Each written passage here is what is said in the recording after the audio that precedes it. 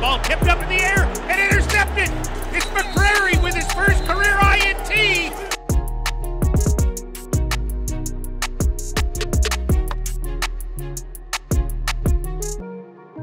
So, what has changed about your life since you became a professional football player? I wouldn't say not a lot have changed, but it's just like me going, like walking around the city, me even traveling here in the airport. They're like, oh, you Roger McCreary. It's just like, I finally like people noticing me, because the only people notice me from Auburn or Mobile, but it seems like they notice me everywhere now. So it's just exciting on that part when I'm finally like getting noticed and everything. So you're a professional football player. Yes, sir. That's your job. You meet somebody, hi, I'm a cornerback for the Tennessee Titans. It's pretty cool, right? Yes, I mean, sir. has it sunk in? I'll say it haven't sunk in yet, because when people ask me, they'll be like, do you still play for Auburn? I'll be like, no. They'll be like, who you play for? I'll say Tennessee Titans, and it sounds weird at first because it's finally like I'm finally saying it now, but it's just like amazing just to finally say that I play for the Tennessee Titans though.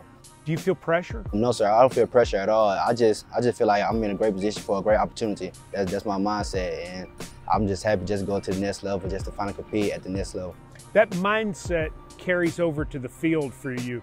You're not really scared of anything, are you? No, sir. I'm growing up. I went against a lot of great guys and everything, and I'm not scared of competition. It's just gonna make me better. So I'm just happy just going against the other great guys and everything, and I'm ready for the challenge. I'm ready for everything. Everybody has shown the video of you guarding Jamar Chase last year.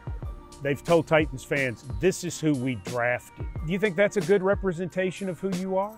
Oh yeah, most definitely. That was one of my biggest first games ever, and I feel like just that game, that should tell you a lot about my whole career. I went against one of the top receivers that's doing great in the league now, and just like finally being on the team, I feel like with that confident going against Jamar Chase and Joe Burrow, them two guys still teammates, it's just great finally getting that exposure in college, and I know I have the chance of going against them again in the league.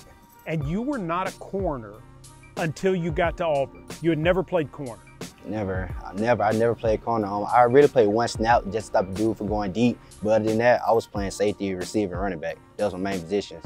So when I first got to Auburn, that was a big challenge of playing corner. Do you think you're better off for that because you never learned any bad habits?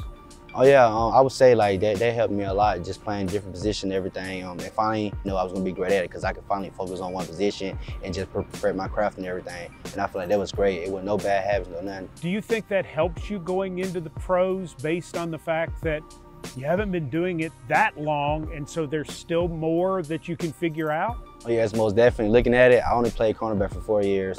And that's guys who played it since they was a little kid. So I feel like I got a lot of room for improvement.